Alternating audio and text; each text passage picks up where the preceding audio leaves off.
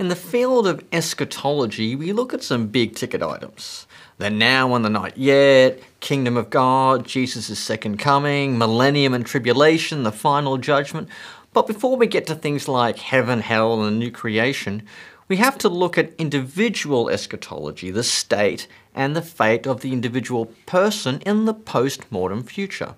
Here we investigate something usually called the intermediate state that the believer experiences upon death, but before the final resurrection. The subject of the intermediate state is important for several reasons. First, we all have to wrestle with our own mortality. I know I may look 21, but I am now, in fact, can you believe, 44 years of age, and I've reached the point where naive feelings of invincibility and immortality associated with youth are beginning to recede quicker than my hairline. My strawberry and cream-coloured hair is beginning to show more cream than strawberry these days. Death approaches me. And you. What will become of me? What will happen to you? That's why it's relevant. Second, we must consider how to minister to the dying and the bereaved. When someone asks, what is going to happen to me, or what happened to my mum, my dad, my son, my wife, what do we say? What do we say happens to the fate of the individual beyond death? What hope do we offer them, and what details does the Bible give us for a life beyond the grave? Thankfully, Scripture has something to say to these issues. So tackling this topic reminds us that the gospel holds out the promise of eternal life because it brings news of God's victory over death.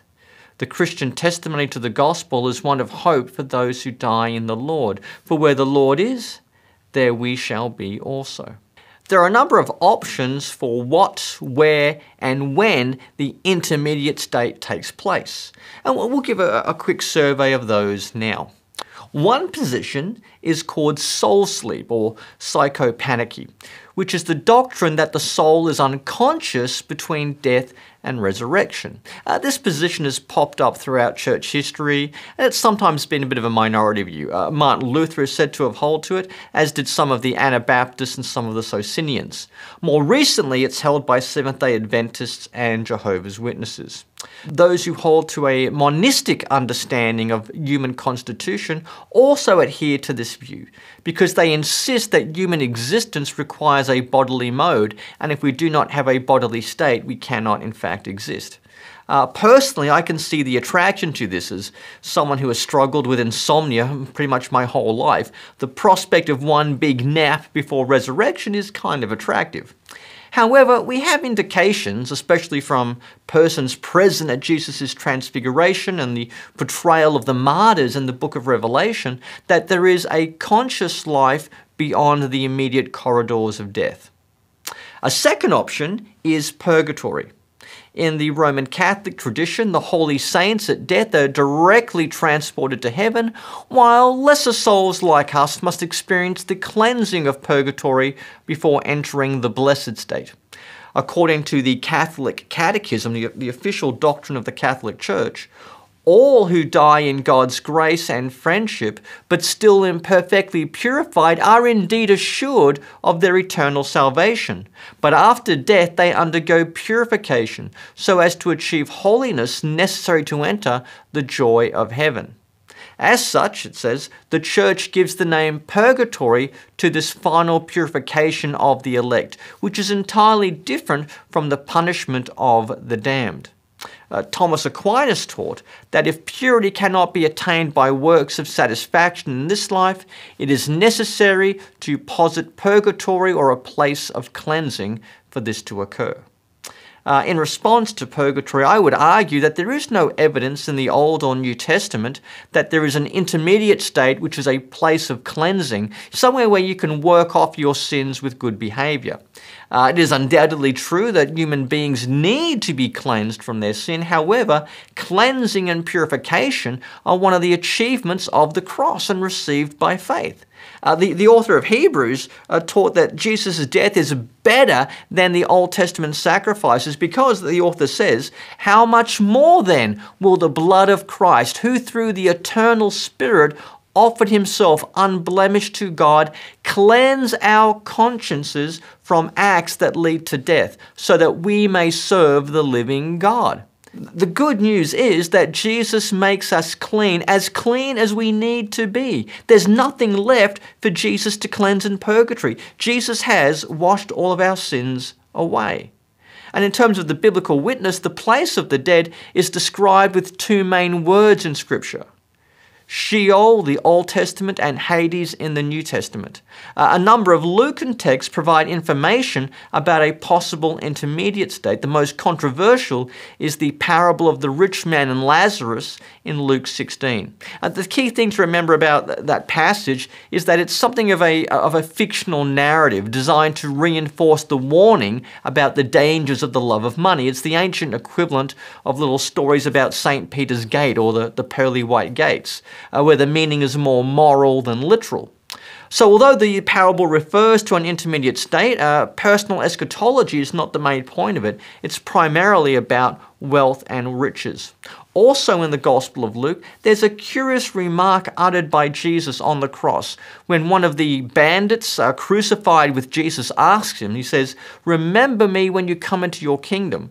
And Jesus replies with the promise, "Truly I tell you, today you will be with me in paradise." Now, that saying is problematic because the other two appearances of the word paradisos in the New Testament both refer to heaven. Now, is Jesus saying here that he went directly to heaven after death? Well, I don't think that's possible because the risen Jesus told Mary, says, "Do not hold on to me, for I have not yet ascended to the Father. Go instead and tell my brothers that I am ascending to my Father and your Father," that type of a thing. So Jesus had not been to heaven yet. So if Jesus was not in heaven, where did he go? What is this paradise he promised the bandit, the other thief? Most likely, paradise here denotes the intermediate state, and it's another way of referring to Hades, and especially the good part of Hades. This comports with the biblical teaching that when Jesus died, he went to the waiting place of the dead. The Greek word paradisos was a Persian loanword that denoted an enclosed park surrounded by a wall. It was also used to describe the future state, so that the future city of Jerusalem, the New Jerusalem, will be like a Garden of Eden, only better. In subsequent Jewish thought, paradise also referred to the present abode of departed patriarchs, the elect and the righteous. Paradise here is an intermediate state that is neither heaven nor hell. It's the waiting place of the dead, the blissful location of saints within Sheol or Hades. Shifting to Luke's second volume, the Acts of the Apostles, Stephen was stoned for his testimony to Jesus' exaltation at the right hand of God. As he was bludgeoned with stones, Stephen exclaimed, "Lord Jesus, receive my spirit." Now this mirrors the words of Jesus himself at his crucifixion, "Father, into your hands I commit my spirit."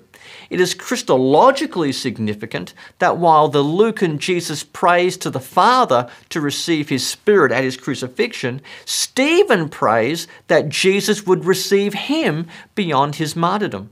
What Luke presents to his readers seems to be a belief in an intermediate state located in Hades before the resurrection, and then an intermediate state located in heaven after Jesus' resurrection. So there is a kind of transition going on here. Formerly, believers, when they passed away, went to Hades, the waiting place of the dead. But ever since Jesus' ascension, now when the faithful die, they go directly to heaven to be with their Lord. So beyond that, I think we can also gain some clarity from what the Apostle Paul says about the intermediate state. Paul writes to the Philippians about the prospect of his own execution. He says, "For me to live is Christ and to die is gain. If I'm to go on living in the body, this will mean fruitful labor for me. Yet what shall I choose? I do not know. I'm torn between the two. I desire to depart and be with Christ, which is better by far, but it's more necessary for you that I remain in the body." Here, note how Paul contrasts living in the body with departing to be with Christ, which he says is better by far. Paul provides no data or no information about the nature of this intermediate state, where it takes place or what form he exists in there. We can only assume that death entails a removal from his body and a transportation to instant intimacy with the Saviour. We learn even more from 2 Corinthians 5, and though this is a somewhat ambiguous passage in many respects, yet Paul still seems to envisage a post-mortem time where he's away from the body, where we are yet, he says, unclothed, yet at home with the Lord. And while there, we're still waiting an eternal house in heaven. Paul seems to envisage upon death not a spiritual resurrection, but a future spiritual mode of existence that is transcendent, yet not fully actualized until the parousia. Paul hopes to please the Lord both in his bodily state and again in his heavenly state, knowing that he will stand before Christ at the final judgment. The book of Revelation focuses attention on the events leading up to the final state, a new heavens and a new earth. Still, John makes some comment about a possible intermediate state for believers after death, yet before the general resurrection. When John refers to the state of martyrs, it's clear that they exist in a heavenly dimension that is once both blissful, busy, and yet not entirely satisfying. In Revelation 6, the martyrs cry out for vindication, and they look forward to the judgment and wrath that is set to come upon those who mistreated them and murdered them. Some people in heaven are in fact complaining that this has not happened yet. In Revelation 7, the martyrs enter into the presence of the throne room of heaven and even engage in heavenly worship and enjoy heavenly peace, and they are shepherded by the Lamb who comforts them. This penultimate stage depicts departed saints as being in the presence of God in heaven. And as we've seen, some are complaining, some are worshipping. And then there's another thing to note from Revelation as well, is the relationship between Hades and hell. In Revelation, Hades is closely related to death, and it stands as the waiting place of the dead rather than the final place of the condemned. Though the Greek word for hell, Gehenna, does not occur in Revelation, there is a mention of a lake of burning fire or sulfur that amounts pretty much to the same thing, to hell, Gehenna. Note that there's a point in Revelation where John describes how death and Hades were thrown into the lake of fire. The lake of fire, we're told, is the second death. That is to say, Hades gets thrown into hell. That would mean, if we take the language seriously, that no one is in hell yet. The contents of Hades will be dumped into hell at the final judgment, which means now there is no one populating hell. So, if we step back for a minute, in light of what we've seen from the Gospel, from Paul, from Revelation, we could map out the intermediate state this way. Prior to Christ's ascension, all who died descended to Sheol or Hades, which was divided into two parts, one for the wicked and one for the righteous. Then, at Christ's ascension, he went into heaven and he took with him all the saints in the paradisal part of Sheol, Hades. I think this is implied by Ephesians 4, while the wicked then remain in Sheol, Hades, waiting for judgment. Upon death, new covenant believers go to be with Christ in heaven ahead of the general resurrection, while the wicked go to Hades waiting for judgment. Eventually, Hades will be thrown into hell and all believers will share in the new heavens and the new earth. Coming to a close, in the movie Bill and Ted's Excellent Adventure, there is a point where the Grim Reaper makes a very profound statement. He said, "You can be a king or a street sweeper, but sooner or later you dance with the Reaper." Death, like taxes, is unavoidable. In Hebrews, we read that people are destined to die once and after that to face judgment. There's a whole industry related to death in our society, including its prevention, its preparation, posthumous care for the bereaved. There's even a peer-reviewed journal called Death Studies. Death has fascinated people from Homer to Shakespeare, and today we can find it portrayed in literature, art, music, and drama. So death is a big business. It's a big deal. It's artistically captivating, philosophically fascinating, and existentially haunting. But it is real, it's universal, it's inevitable. Yet Jesus taught that death is not the end. He also proved it by his resurrection. And he promised us that something better lies in store. When we die in the Lord, ahead of the resurrection, we still have an intermediate state where we are with the Lord.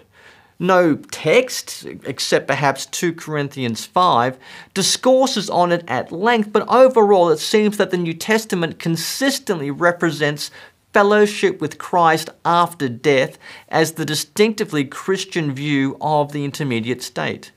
Paul is clear that one departs to be with Christ, and according to John the Evangelist, where Christ is, there believers shall also be.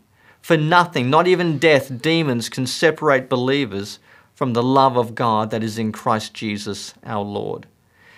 The intermediate state brings fellowship with Christ, and in him we also find the continued fellowship of believers ahead of the final consummation. Death does not eradicate the believer's union with Christ or their communion with fellow believers. Whatever life is ahead in the eschatological future, interim or final, there is still life in Christ.